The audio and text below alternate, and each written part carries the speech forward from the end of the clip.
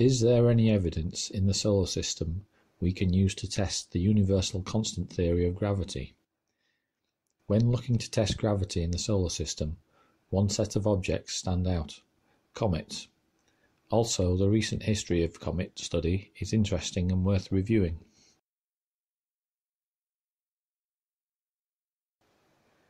Today, conventional theory asserts comets are ice balls.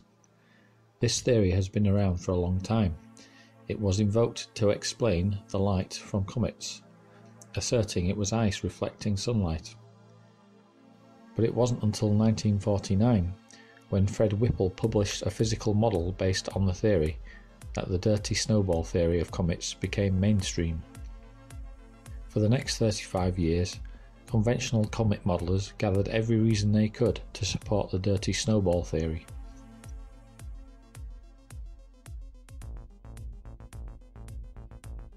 By 1986, the call to validate the dirty snowball theory had rallied a huge amount of support in the space science community.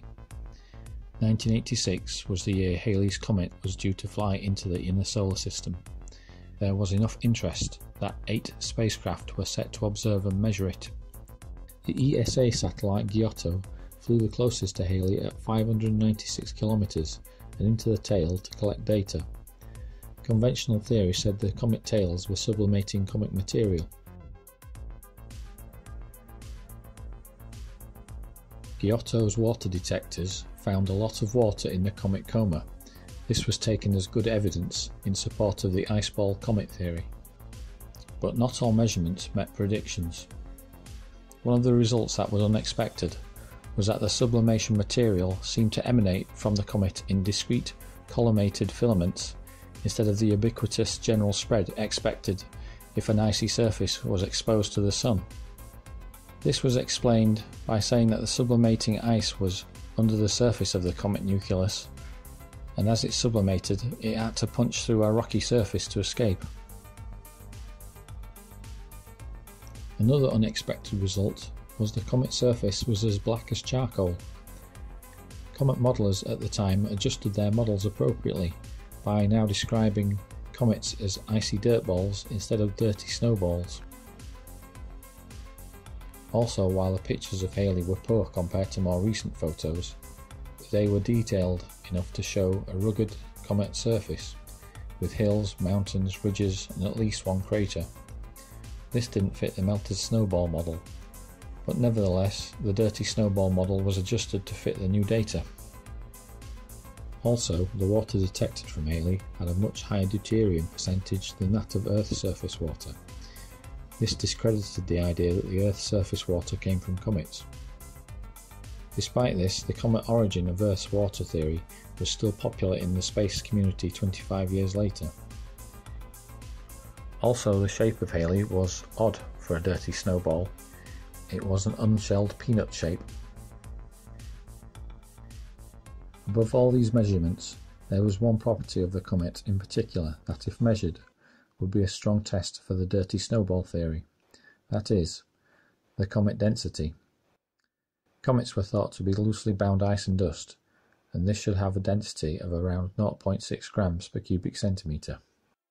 In theory, as the Giotto spacecraft flew past Halley, measurements could have been made of the spacecraft's Doppler shift, and combined with the celestial orientation, the influence of Halley's gravity could have been inferred, and from that the strength of the gravity field, and from that the mass and density of Halley's comet could be found.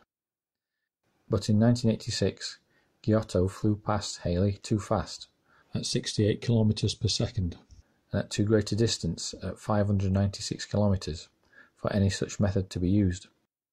On top of that, during Giotto's closest approach, it was knocked into a spin by a small fragment of rock, travelling at a relative speed 10 times greater than a high-velocity bullet.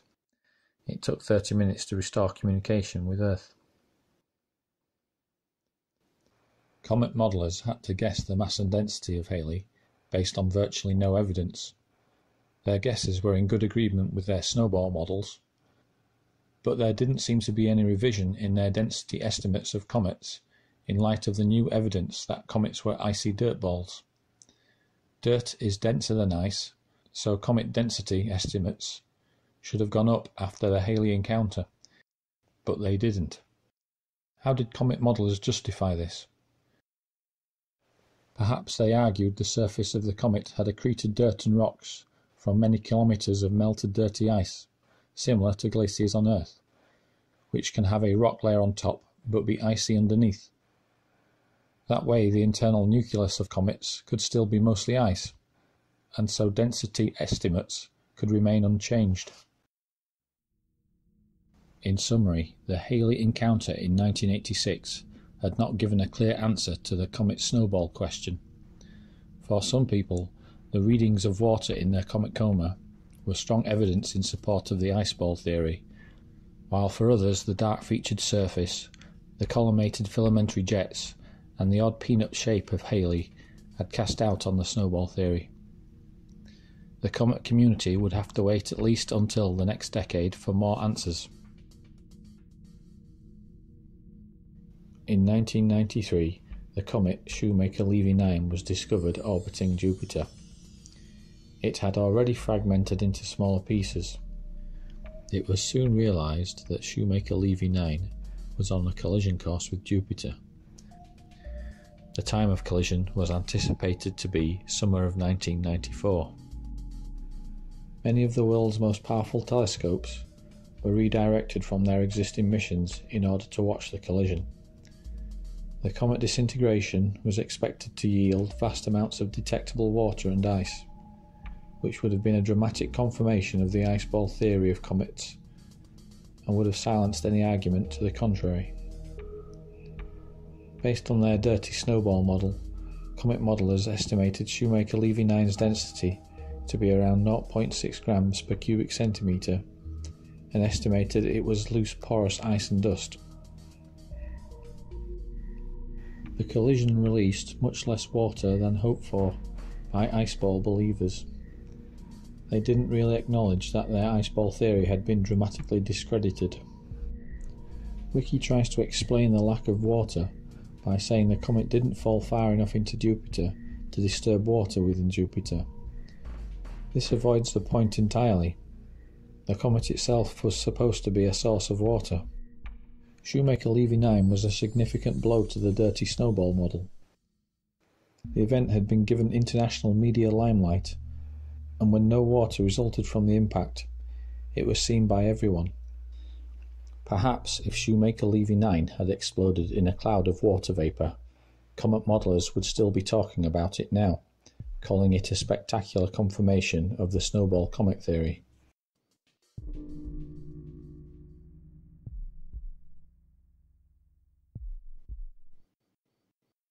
In the 2000s, high-res photos of comets were obtained by spacecraft.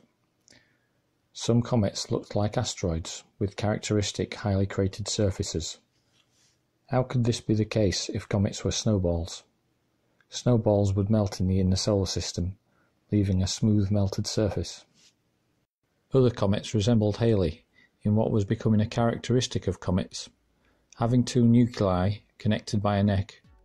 How does this fit in with the snowball model, and why wasn't it predicted?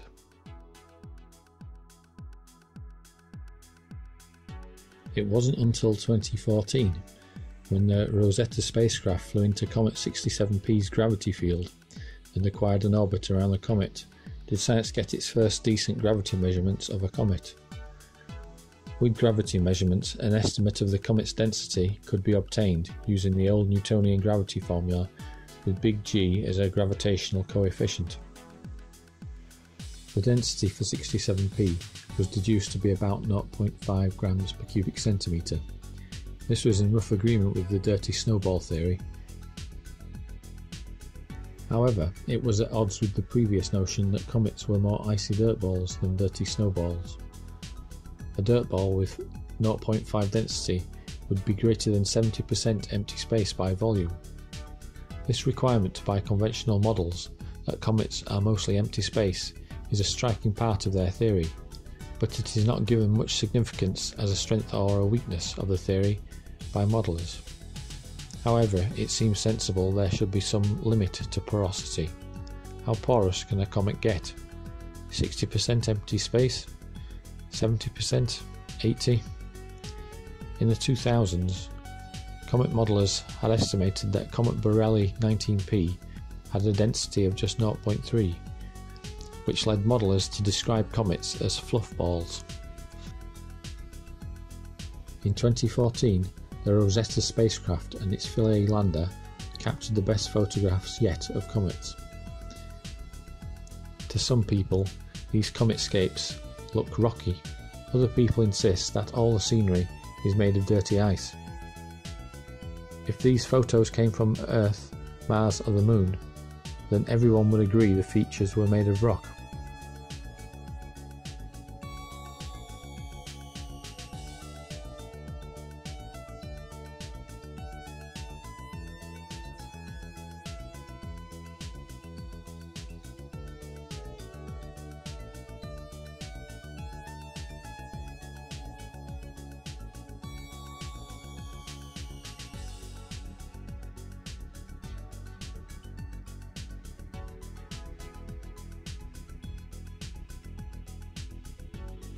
On a comet though, several obscuring factors make it difficult to interpret.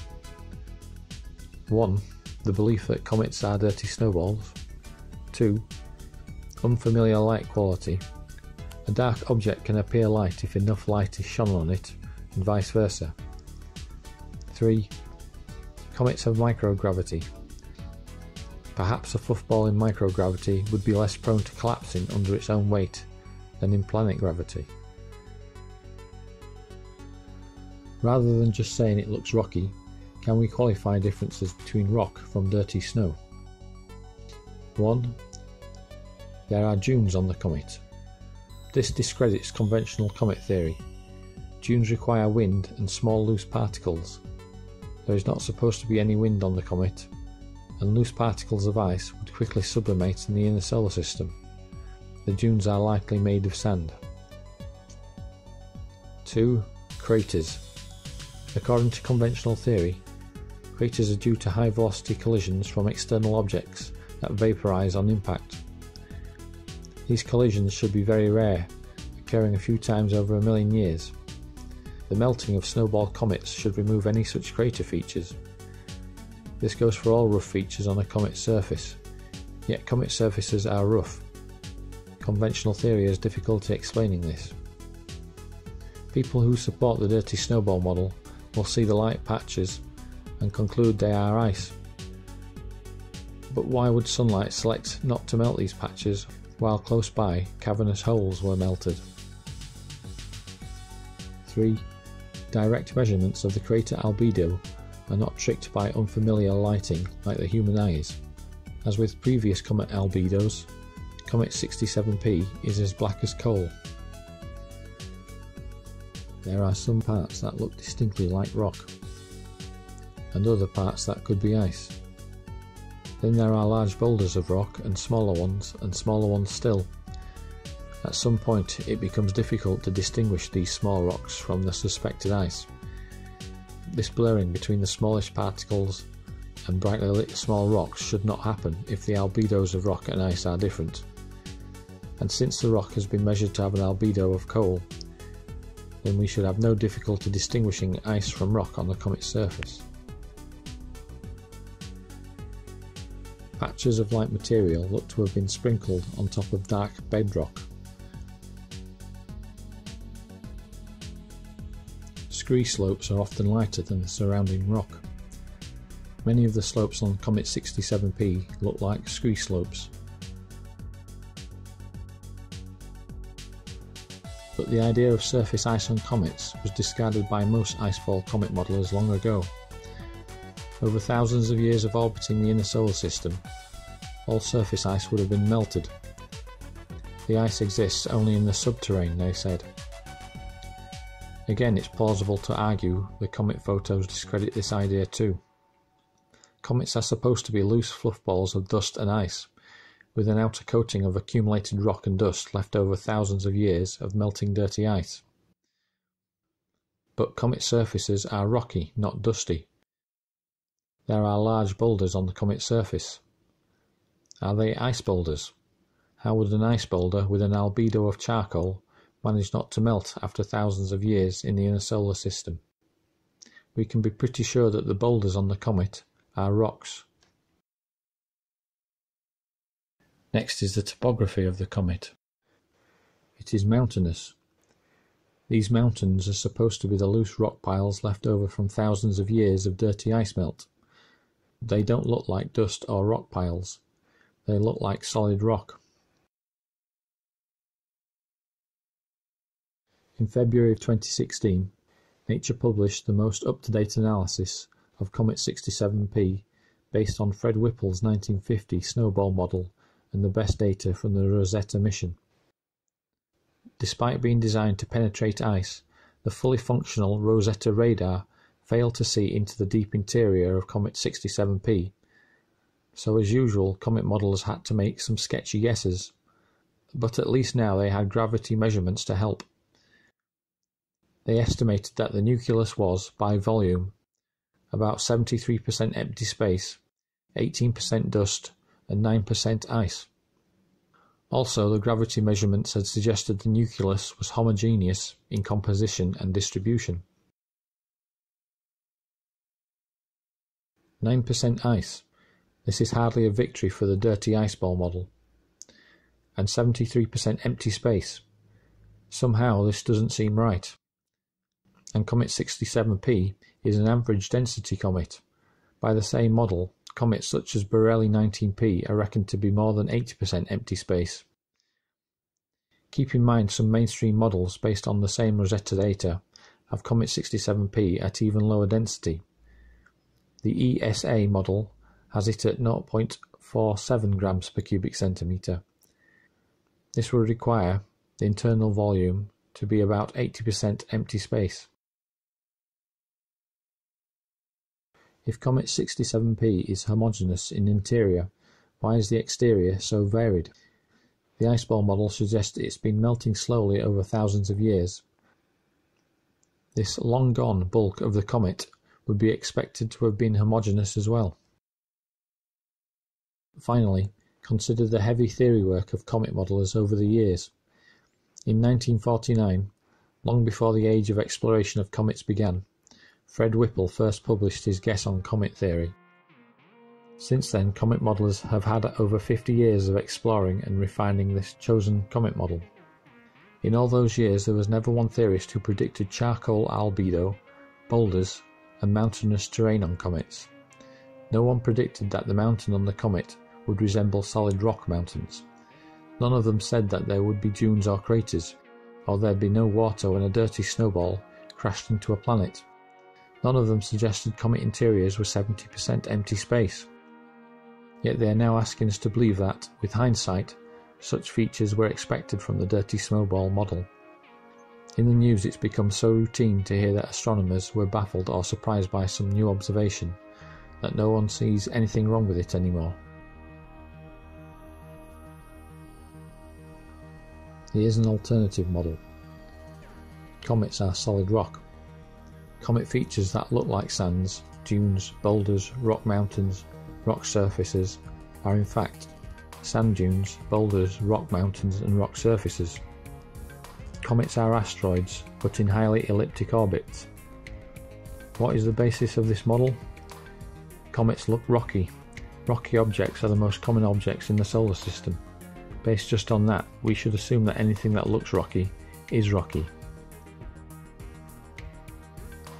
How does this fit in with the gravity analysis, suggesting the comet density is so low it's 73% empty space? Simple. Gravity theory is wrong. Big G is not a universal constant.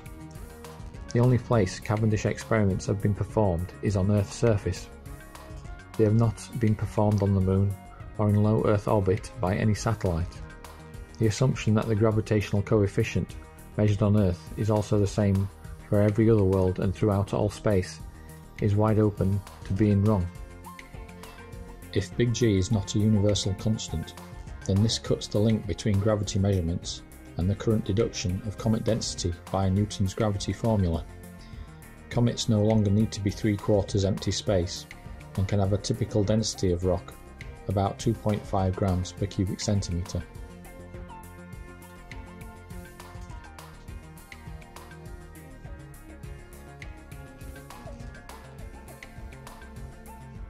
This is even more crazy when we consider that we've sent up highly advanced satellites that have attempted to test the ultra-weak general relativistic effects of Earth's gravity. It's all an enormous waste of effort and resources until we first establish the coefficient of gravity beyond the tiny realm of Earth's surface.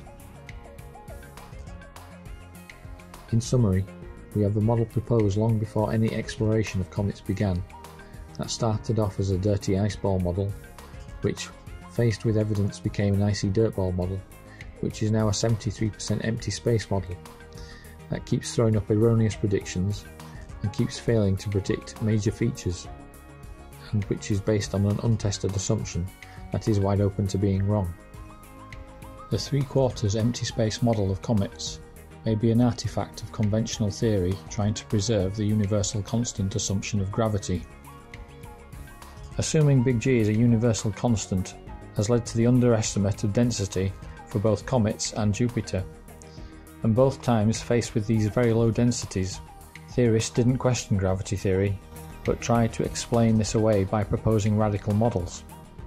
Comets were 3/4 empty space, and Jupiter was a gas giant. Debate amongst conventional theorists and comet modelers should no longer be about whether comets are made of rock or ice, but about whether comets are 3/4 empty space or solid rock. In the next video, we'll continue to loosely explore the theory and speculation surrounding the Juno mission, and hopefully look at some of the latest results from Juno.